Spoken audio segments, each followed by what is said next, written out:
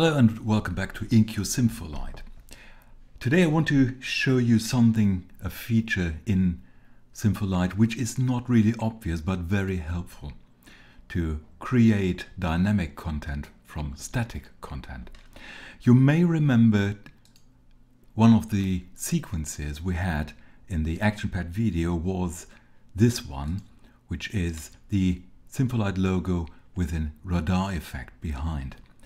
And what you can do here, you can use property animation.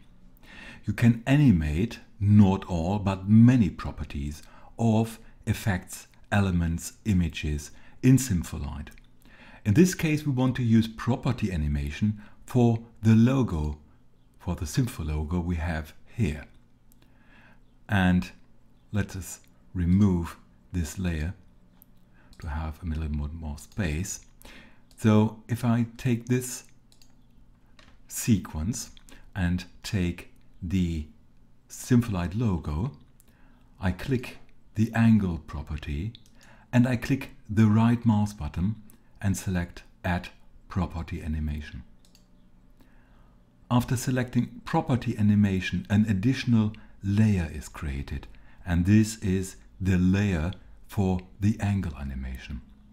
If I now double click into the layer, a keyframe will be placed. I can do this several times. I select this keyframe and select the angle to 90 degrees.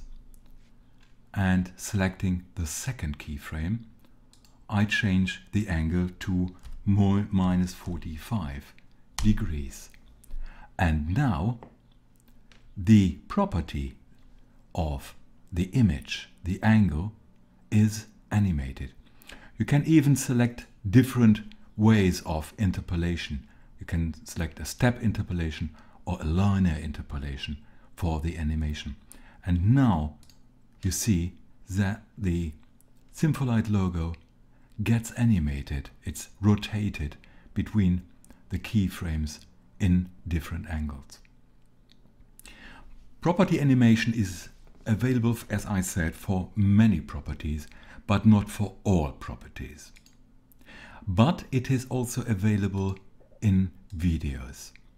The sequence number 1 we had was a video. And this video gets played when the sequence is running. If I select the video,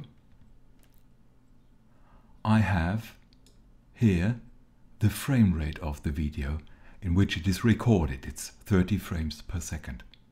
If I select the frame rate as a property, click the right mouse button and select Add Property, I get an animation for the frame rate.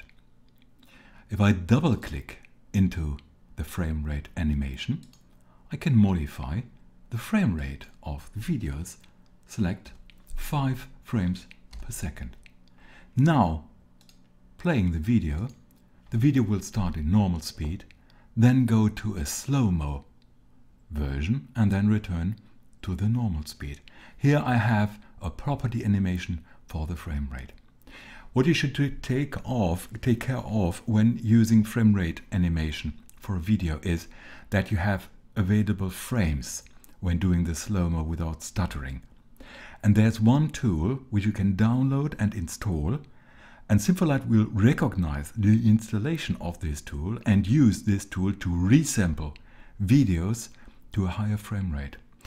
The tool is called Free FPS Converter, and you can find it with your favorite search engine, and you should then download Free FPS Converter from sourceforce.net. Install it in your system, and on startup SYMPHOLIGHT will recognize the availability of this tool and do the resampling for videos automatically.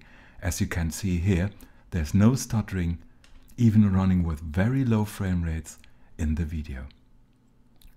So you can use property animation for many properties of elements in layouts, in sequences, in SYMPHOLIGHT. Here for videos, and in the first example for graphics to animate properties of SYMPHOLIGHT layer elements.